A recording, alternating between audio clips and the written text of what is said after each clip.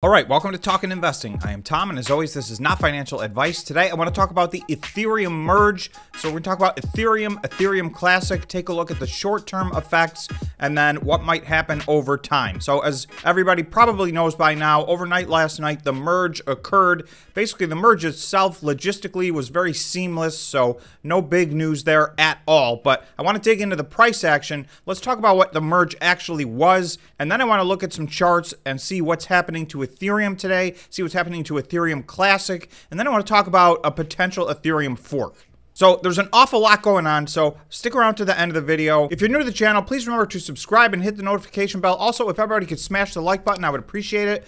I want to thank everybody for your continued support on the channel. Okay, so let's talk about Ethereum. All right, so I'm going to read an article that was written at 5:22 in the morning Eastern Standard Time. So this was just after the merge. Ethereum merge has completed its long-awaited update, Buterin says. Okay, the Ethereum blockchain completed its long-awaited merge update early Thursday morning, the crypto project's co-founder, Vitalik Buterin, has said. So he's really the face of Ethereum in my mind. He's one of the co-founders, and he's definitely the most vocal. The upgrade promises to cut energy consumption from the network. That should make it a more attractive asset for institutional investors, according to analysts. Okay, so that's one important thing. I'm not going to spend a lot of time on this, but I am going to do some other videos, and we've talked about this in the past. The point of the merge was to reduce energy costs, and it's going to reduce them drastically. So this is the actual cost of minting new Ethereum. So that is going to take somewhere between 99 and 99.9% less energy than it was taking under the proof of work scenario. However, I'm just going to quickly say there's an awful lot of articles. Most articles are saying that it is also going to increase the speed at which Ethereum works and decrease the Ethereum fees. And those things are not accurate. That has nothing to do with the merge.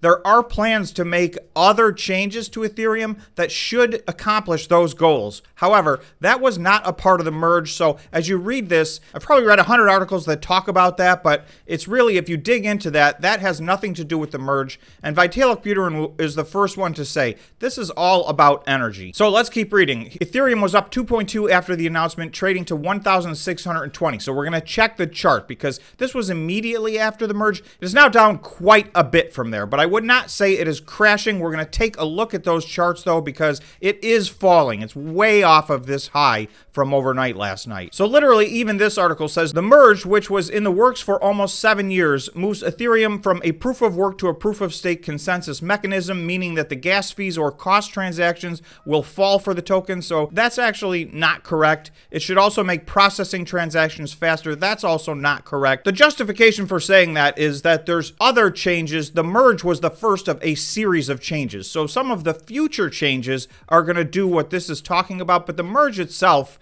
everybody's been quite clear. This is actually just to reduce the energy cost. So, and it is absolutely going to be a massive reduction in the cost of energy. Ethereum is no longer mined by Ethereum miners. So everybody who was mining Ethereum yesterday, they are not mining that today. There is no more Ethereum mining. Okay, so that leads me to my next thing. Before we get to the charts, I want to go through Ethereum Classic and Ravencoin's hash rate nearly doubles after the merge. So this is an article this morning. So here you can see, you've got hundreds of millions, if not $1 billion worth of GPUs out there with the sole purpose of mining Ethereum. Well, as of last night, that ceases to exist. So all of those machines have to find a new home and a new purpose. The immediate reaction is that Ethereum Classic and Ravencoin, both of which are proof of stake, their hash rate has nearly doubled after the merge. So that's just in a few hours. So we will see what happens. I expect that to continue, but that by no means takes care of all of the computing power that just went offline. I would say still 80 or 90% of that computing power is probably searching for a home right now, some of which may never go back into operation. Okay, so the third thing is a potential fork from Ethereum, and that's the ETHPOW. So major Ethereum mining pools, this is an article that came out this morning, major Ethereum mining pools will back ETHPOW mining. F2Pool, Poolin, and BTC.com and Nanopool will support Ethereum proof of work after the merge. That is a gigantic question mark. It remains to be seen if there's any success in that at all. So we're going to have to stay tuned. That's a big variable in my opinion. Okay, so you will see there's one big exception. Ethereum's biggest mining pool to stop offering services for the network. So although most of the main pools are going to continue to offer services for the forked proof of work Ethereum, Ethermine, the world's largest Ethereum mining pool, and it's the biggest by far, will stop offering proof of work services after the Ethereum network switches to proof of stake, which it did last night, and won't be following up with services for the planned proof of work forks. All of these things are not instantaneous. It could take days, weeks, months to see between Ethereum, Ethereum Classic, and whatever forked Ethereum comes out. You know, all of these may have different reactions. The initial reaction right now is a pullback. So let's get to the charts. I'm going to start with Ethereum, and let's see what has happened to Ethereum since it switched to proof of work overnight last night. Okay, so this is Ethereum on the 2-hour time frame. Each one of these candles represents 2 hours. So this is basically the last 5 or 6 days. So you see, if I go back to September 6th, Ethereum was trading in the $1,500 range. It had a nice run up, and you'll see on this chart, it says it got to a high of $1,761 on September 13th. Last night, overnight, it got to a high of $1,655. So you can see these candles right here is where the merge happened. So after that, it did take a big drop, but then we had two 2-hour candles in a row. So that's about a 4-hour period where we were very sideways, and it seemed to be settling in just under $1,600. However, in the last 2 hours, we've had a dramatic drop off. We're now at $1,499. We dropped under $1,500. It's been there for about a half an hour. So had I done this video 2 or 3 hours ago, we would not have known about this drop. So again, that means we're very early into this. We really don't know what the effects are. So the most recent candle seems to be pushing us downward into potentially a new territory. However, you'll see we're at just under $1,500 right now, and that really is where we were a week ago, back on September 6th and September 7th. So it was a roller coaster ride up. At the moment, we've come back down to where we started. We'll see. Ethereum did have, if I switch over to the 1-day chart, you'll see from its lows in the middle of July, Ethereum did have a very big run. So this got down near 1,000. It got down to a low of $1,005. That was on July 13th. So the run up was almost 100% from July to August. We've pulled back since then, but even to the price that we're at right now, we're still up 43% off of the July lows. And again, this 1-day chart shows real support here at around $1,500. You'll see we were in the 1,450 area back at the end of July. We were there again at the end of August. We candlewick down here on September 7th, and now we're here again. So we'll see. We potentially are settling into what seems to be a possible line of support. So obviously, we're going to have to watch this for the next days and weeks. So if something drastic happens, I will do an update to this video to let everybody know what's going on. But for the moment, I think this is a pretty natural pullback. I don't think this is too far